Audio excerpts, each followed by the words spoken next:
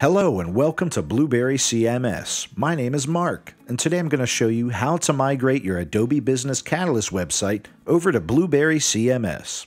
To get started, simply click the Websites button on the navigation menu, and then click the Migrate Business Catalyst button at the top of the page.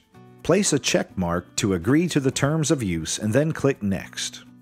Be sure to log in using your Adobe BC Partner Account credentials.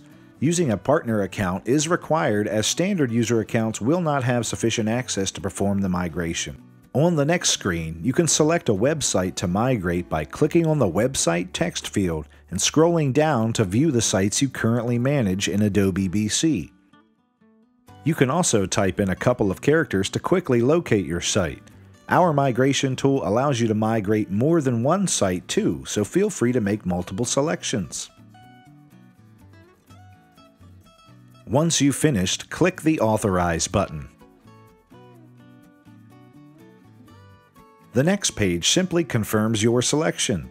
If you mistakenly selected a site, you can keep it unchecked and click Next.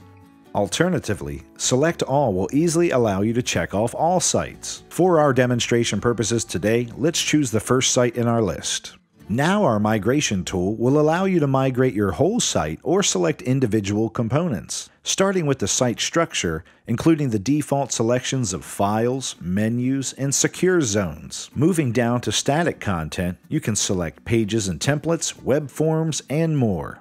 With dynamic content, you can choose from web apps, blogs, galleries, and any other dynamic content you've configured in your old Adobe BC site.